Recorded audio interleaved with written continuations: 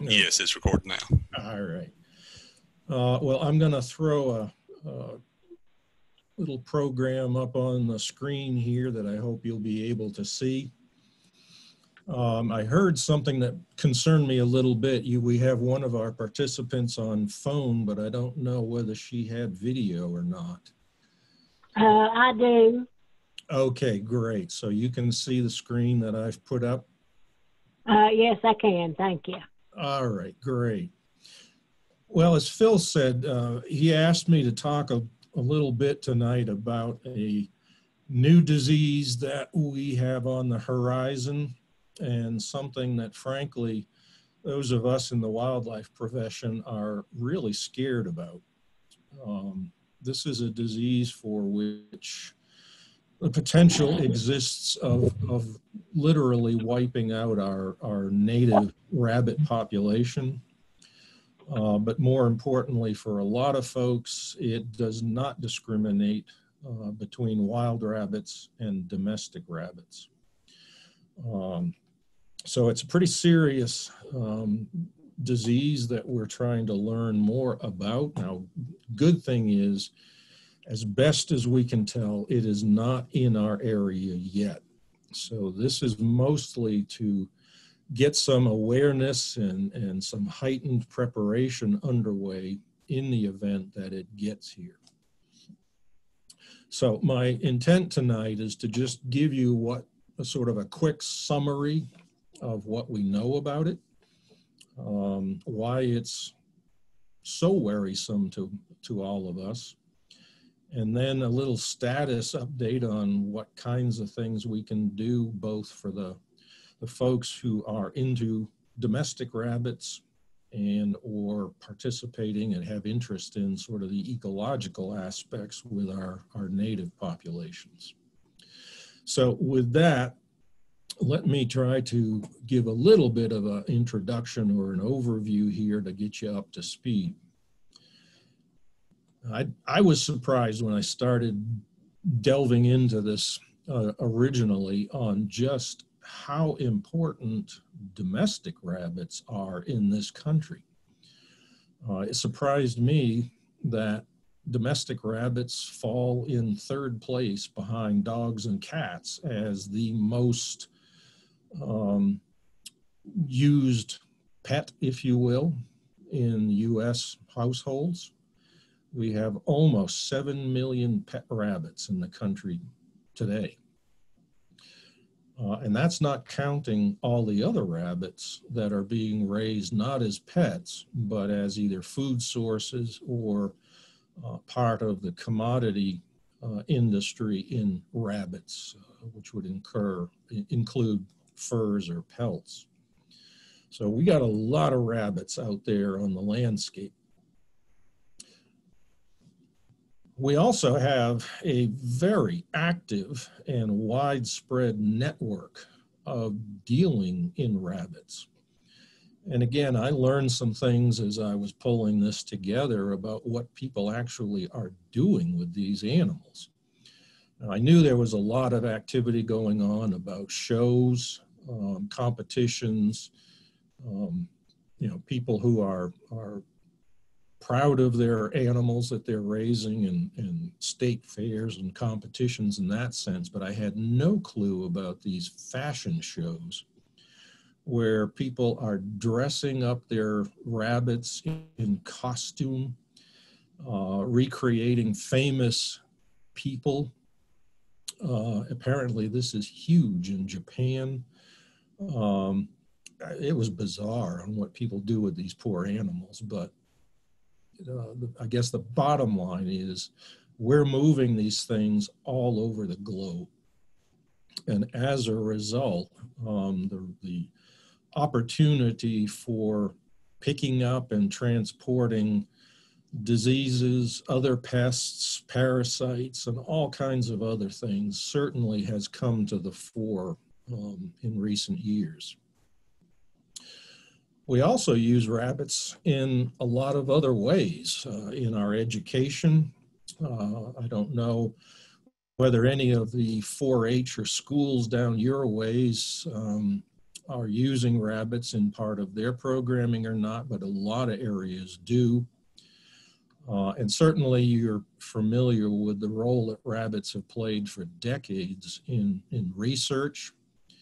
A lot of that has changed in recent years under the press for more humane conditions for these rabbits. And so that role actually has shrunk a little bit in recent years. I don't know if we have any rabbit hunters in our midst here tonight, but certainly it is one of our top prized upland small game species. A lot of folks spend a lot of hours in the field chasing these bunnies around. So it's certainly important to the agency that is managing these populations. And in general terms, you think about the role that rabbits play in the ecological food web. If we were to lose these animals or their numbers were significantly reduced, you can do the math, so to speak, of calculating who else is going to be affected by the shortage of prey out there in the environment.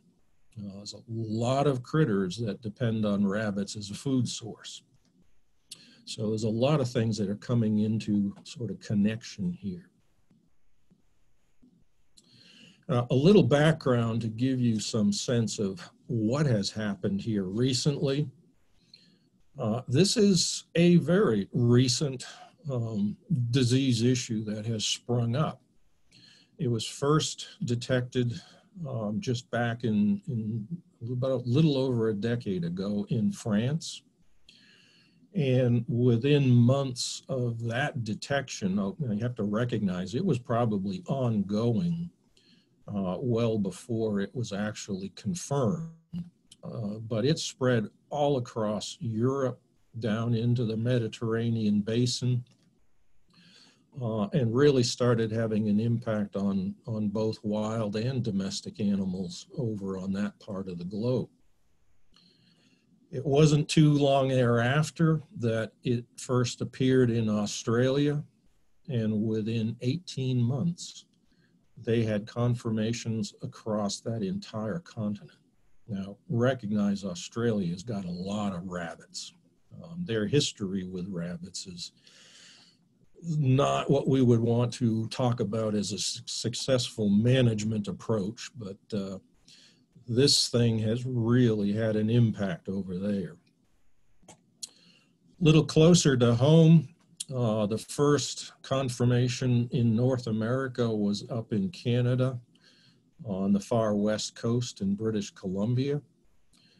If you're familiar with the Channel Islands, San Juan Island had an outbreak there. And that was soon followed by a confirmed case in the state of Washington, which is just across the Puget Sound from there. But subsequent to that, just about a year ago, we had confirmations in Ohio and New York. Now, both of those were isolated incidents from the movement of a domestic rabbit. And the clinics in which that confirmation took place recognized it immediately, disposed of the animals, had really serious decontamination, and believe that it had not spread outside of those two cases. However, that said, since that time, we've had a rash of confirmed cases out in the southwest part of the country, New Mexico, Arizona, and so on. You can see the list of affected states that I've found. And it has rapidly jumped from domestic into the wild population. They're finding hundreds of jackrabbits dead in the field, and they are uncertain as to whether they can contain it in those areas.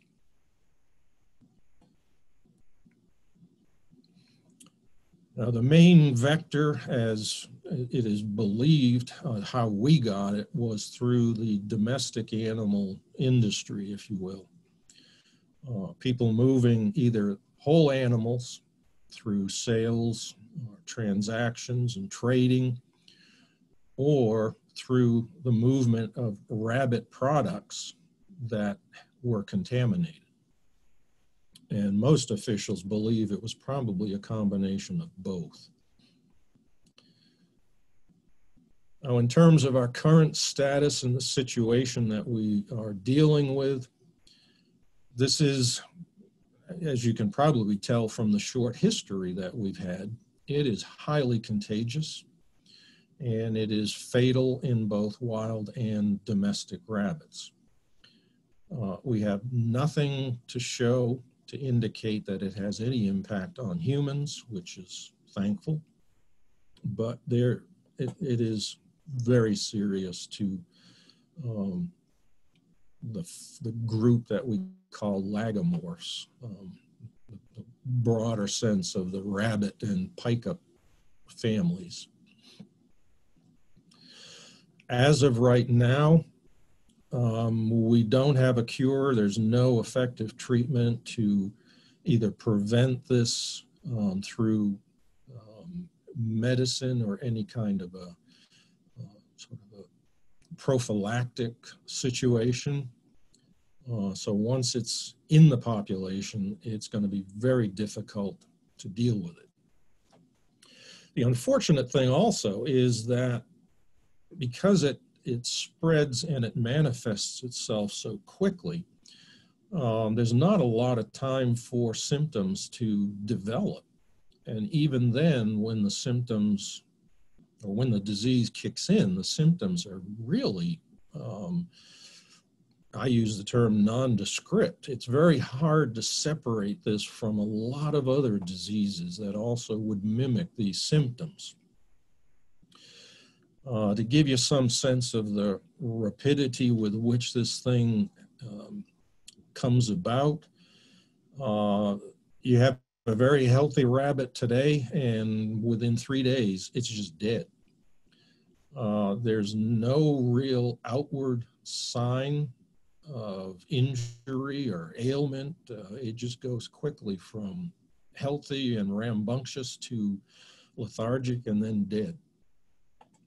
Now, one caveat to that is that another characteristic with these hemorrhagic type diseases is we often see effects or evidence of the internal bleeding that is going on in the animal. And so sometimes we see evidence of blood staining around the nose or other body openings. And that's just simply the body trying to relieve the pressure and the buildup from bleeding internally. Now, some other symptoms, and this is where it gets confusing to separate it from other diseases, the animal begins to run a fever. It goes off of food, and in many cases, you begin to see some labored breathing. Now, those symptoms are mimicked by a lot of different diseases, and you probably wouldn't think about this being the serious hemorrhagic disease unless you see that evidence of internal bleeding. Now, I warn you, I got a little bit of a gross picture coming up here, so if you don't like the sight of blood, you may want to turn away for a minute or two. But I did want to give you a sense of probably the most obvious and vivid indicator that veterinarians look for as a preliminary sort of test that they may be dealing with a hemorrhagic type disease. So in this case, this is an animal that came into a clinic in Germany a number of years ago and has become kind of a classic image of what you can expect to see in an affected rabbit. what people always want to know is, well, how do we get it? How is it transmitted? Again, things that make this a very difficult bugger to deal with is, like so many other viruses, it tends to be resistant to a lot of things that we would hope would knock it out. This particular virus is very resistant to high temperature. And it does persist on surfaces, so trying to remove it by temperature has proven to be not very effective. And the issue of it being able to persist on surfaces of materials is quite problematic. In most cases, particularly if there are more than one animal involved, it is that physical contact, nose to nose interaction with bodily bumping and that kind of interaction. It is readily transmissible from live animal to each other. It is also transferable by the carcass of an animal that is infected. If another animal, a live animal, comes in contact with a dead animal that has succumbed to this, transmission can occur. It also can occur from the transmission from either the blood or other excretions from an infected animal. This is where that persistence in the environment and on surfaces gets to be worrisome. You could have a dead animal, it has left behind or been scavenged, and there are still remains in the field. There may be enough there to allow for transmission. In domestic settings or in meat production situations where you've got animals in very close proximity, sometimes even in same holding pens, it is readily transmissible in shared food and water receptacles, in bedding material, and in other materials that these rabbits may have access or pass through. Where it gets bothersome, particularly for veterinarians, it readily is picked up and held on shoes and other clothing. So if they get a case that comes in and they suspect this, they have to completely change to not spread it elsewhere in the clinic or in the lab. And the one that we have just found out about that, again, is very worrisome. There is new evidence to suggest that insects that feed on cadavers and carcasses and scavengers that may come upon a freshly killed animal or one that has died from this, and they consume that body, they can then pass material even though they will not be affected by it. Let's say they are chasing another rabbit around and have contact, but they don't kill that animal. They may be able to spread this material to that currently unaffected animal. So the exposure area is a lot of concerns about how this moves. And I think it also helps to explain why it has moved around the globe so rapidly. Now, what little I can offer in terms of treatment and prevention, it's a pretty short list. This first section is primarily going to be directed at people who are raising rabbits as pets or have a pet rabbit, or those who are running a commercial enterprise, primarily with domestic rabbits. Right now, there is no vaccine for this disease available in the US. Now, I'll come back to that in a moment, but for the time being, that is not going to be a solution for this particular disease. And in terms of the wild population, the administration of a vaccine to free roaming animals is always a challenge and very often proves not to be successful. I had mentioned earlier that aside from that, we have no other means of treating or trying to cure this disease. It's a fatal disease to rabbits. So what we try to do is find ways to prevent that exposure through good sanitation, through isolating rabbits so that there is not close contact and the potential of spreading it between individuals. We certainly don't want domestic animals interacting freely with wild animals, or at least in close proximity.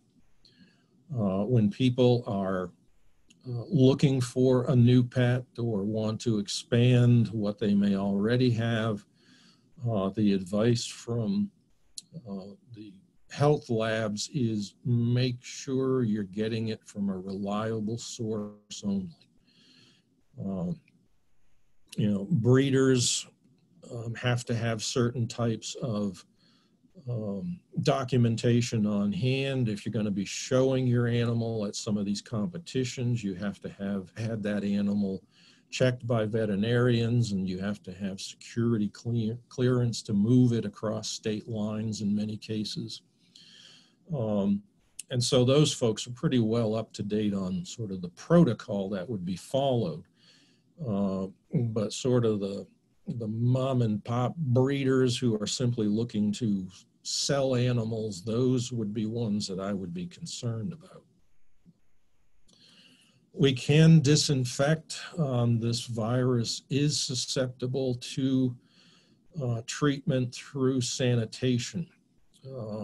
What is recommended now by the veterinary health folks is either a 10% bleach solution or a 10% sodium hydroxide solution. So 1 part bleach to 9 parts water would be the ratio, and you can treat all surfaces, food dishes, water bottles, cages. If you had a rabbit that died or you're replacing it, any and all of that area and equipment needs to be sanitized before a new animal is introduced.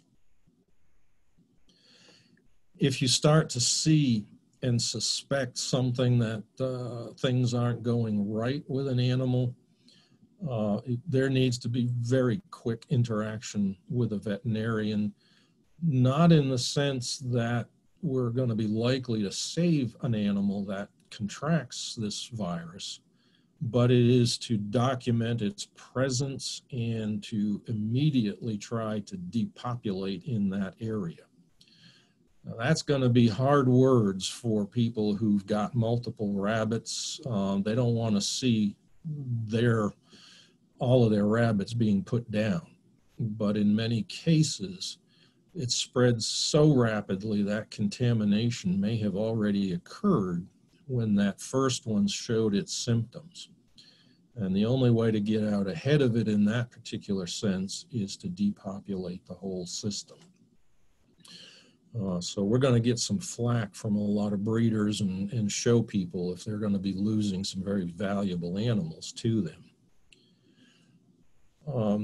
In a generic sense, if you got a pet rabbit and you have interacted with somebody else who may have a pet rabbit, you don't want to touch your rabbit after having touched another one. So complete hand washing. A lot of folks are saying even to change your clothes before you have direct interaction with your own animal as a way to prevent introducing something. Now, in the wild rabbit population, this is what I had mentioned earlier, has got wildlife managers in a real panic. Based on what we've seen across Europe, in Australia, and other places where it has gotten into the wild free-roaming population, there's really not much, if anything, that we have in our toolbox at this point to prevent it from rapidly spreading and really gutting that native population. There is some indication coming out of Europe now that a very small proportion of the native population seems to be developing some resistance to it, which is an encouraging sign. But what proportion of the population demonstrates that or will survive is still open to question. But there are examples in a number of places where animals right in the middle of a major outbreak seem to have survived. So they're trying to find out through genetic work what they may have picked up or what they had in their genetics that allowed them to survive. What we're trying to do at this point is just have a real vigilance in terms of monitoring, and anytime anybody sees multiple deaths of rabbits in an area, you know, anything over 3 or 4 animals that have died in a vicinity at approximately the same time would be a concern.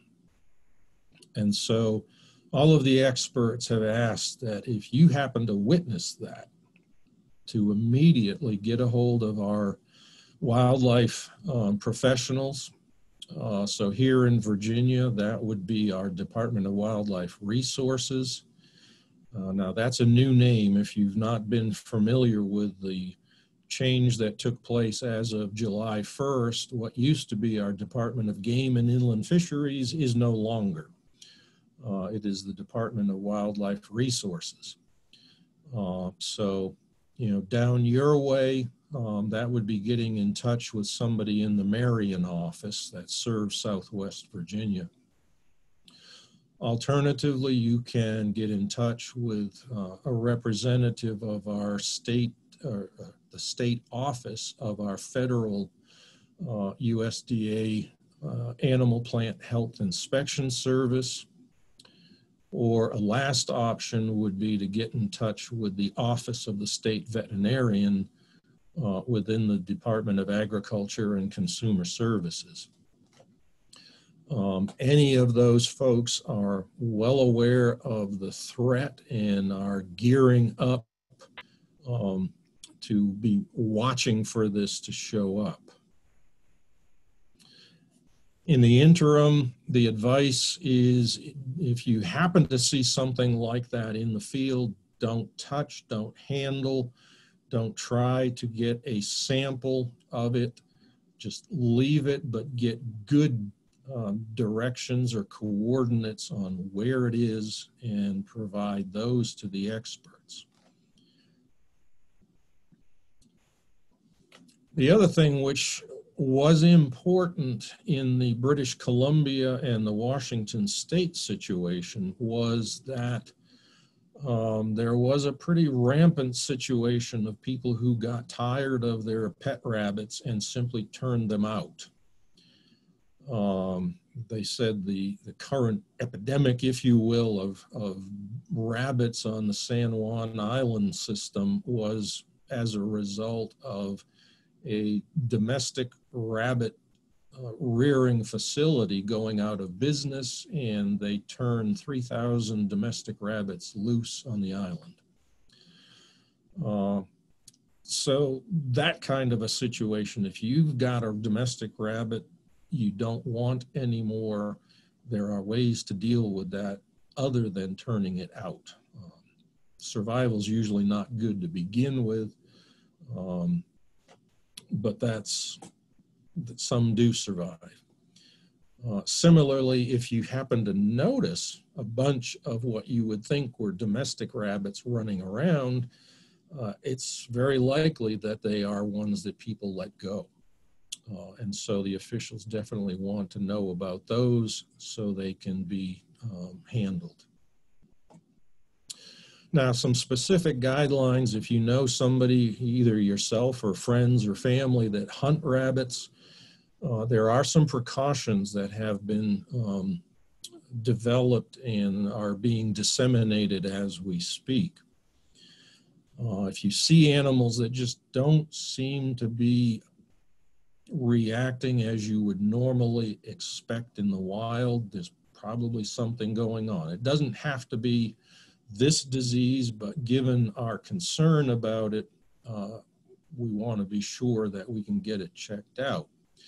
But any animal that appears to be very lethargic or what you would interpret as being sick, that's not one you want to harvest and handle.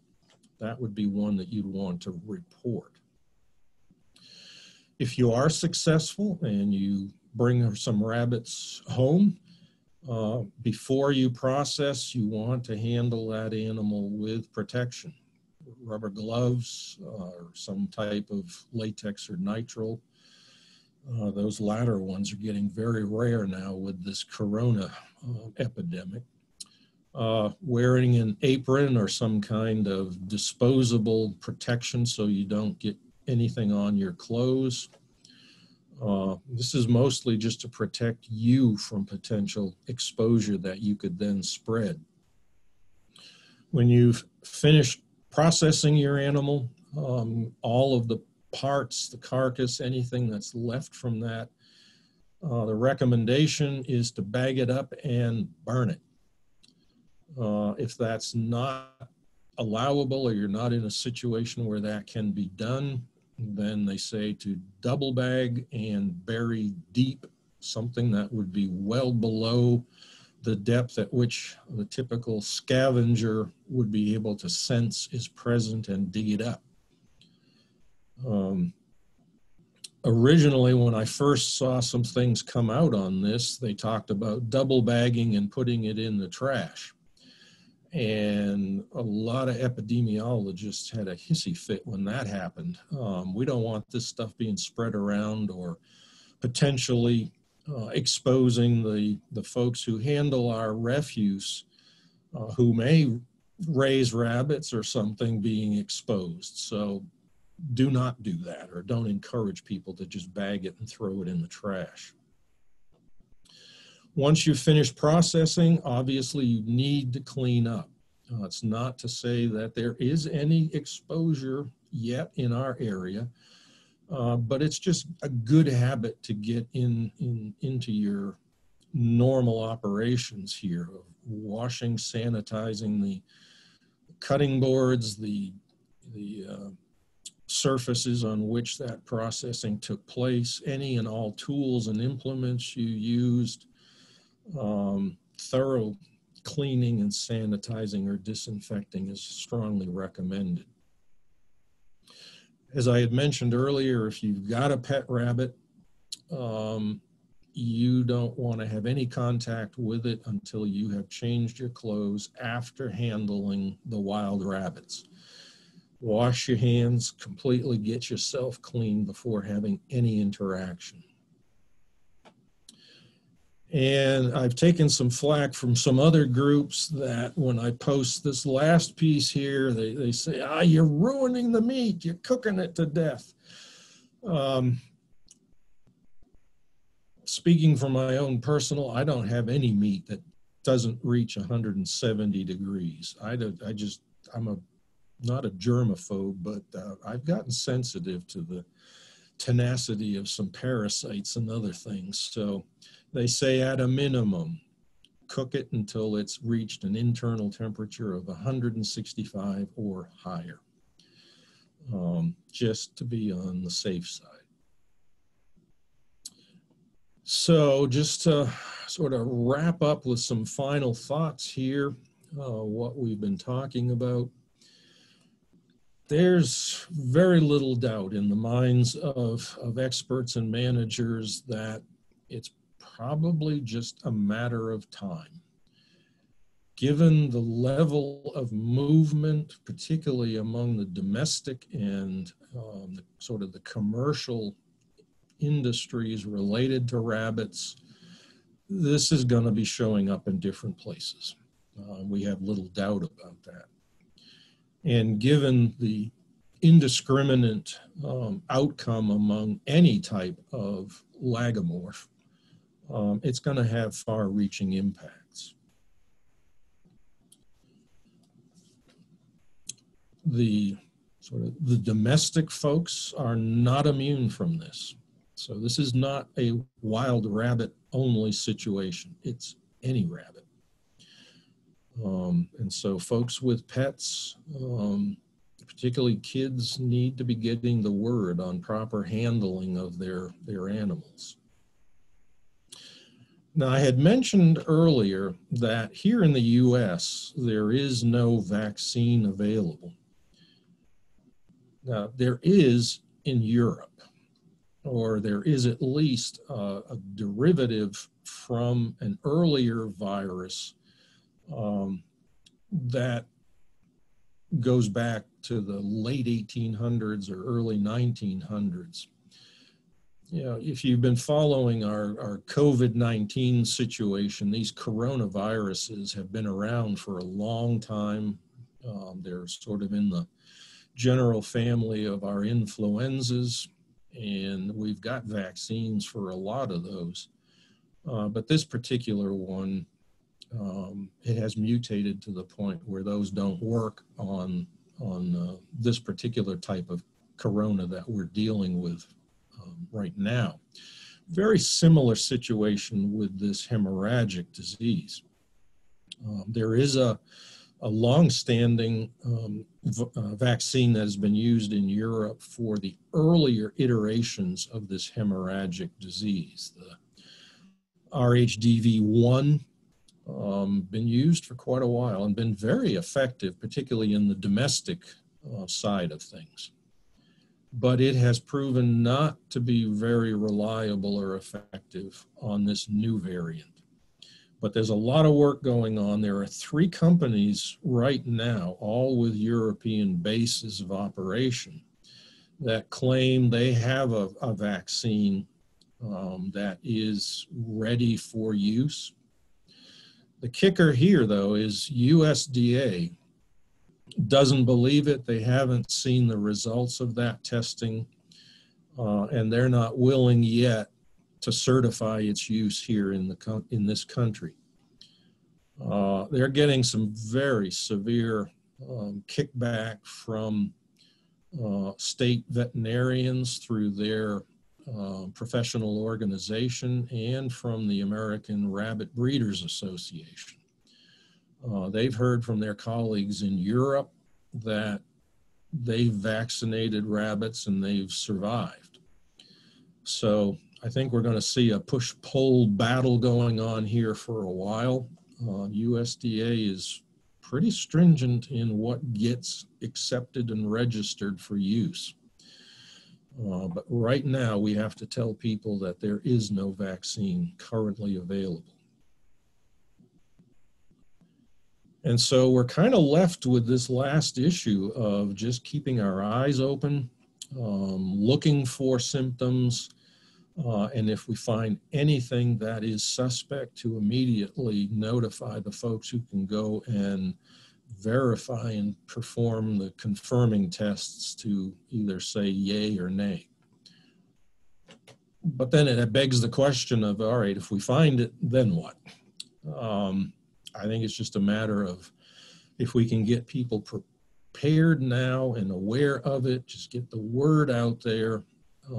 Maybe by the time it gets here to the East, this vaccine situation may have resolved itself.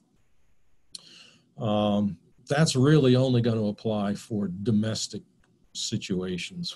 There's just so many issues of how would you ever deliver a vaccine to wild free-roaming animals. That one we haven't even begun to figure out. So I think it's still going to be a devastating situation at that point. So with that, I will stop talking here, and certainly would entertain any questions as best I can try to answer them, or just chat about maybe your concerns or things that seem to be important from your perspective. So Phil, do you want to moderate?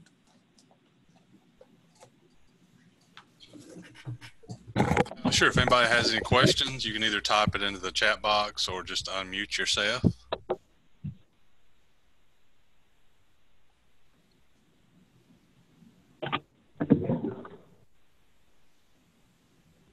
How would you tell a feral rabbit from a wild rabbit? In some cases, you may not be able to because there are some versions of domestic rabbits that are brown and look somewhat similar to our wild rabbit. In most cases, though, the preferred domestic strains, if you will, often are colored very differently from our native ones. So you're going to have whites, black and whites, tans, sort of mottled white and brown. I mean, there's just so many different colors. You see lop ears, very short ears. They're going to look very different physically from our native one, but there are a couple of varieties that are fairly similar. I guess the one characteristic is that even among those closely resembling domestics, none that I'm aware of have a white tail. And so that may be a way to try to separate those from our native ones. Most of our native ones are going to have that white cottontail. Okay. Thank you.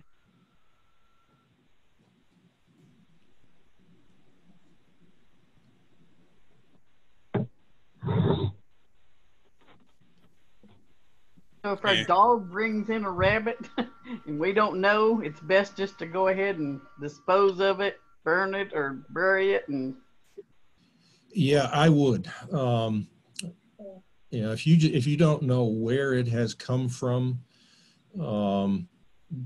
that would be a concern.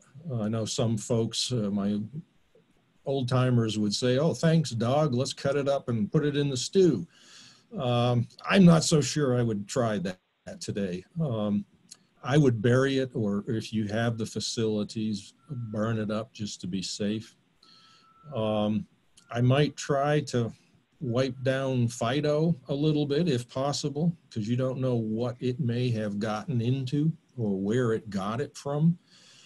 Obviously, you don't want to disinfect it internally, but at least clean it up. And if it's got blood anywhere on its muzzle or someplace, I would do your best to try to clean that up. right. It would be interesting if you could backtrack, or if Fido could show you where he got it from, to see whether there's any other carcasses laying around. That would be my concern. You know, where did he get it?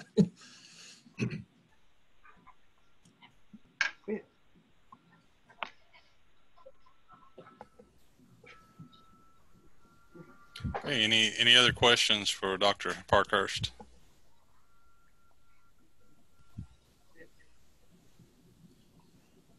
Well, let me just offer here, there are some places where if you're really interested in this, or if you're interacting with people, I don't know how much your group interacts with teachers or school programs or that kind of stuff, but I do have some links to some very reliable resources for additional information on different aspects.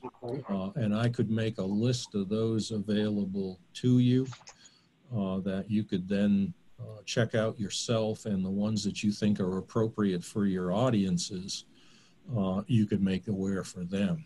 So okay, great. If that's of interest, I can get that list to Phil. Yes, please. Okay.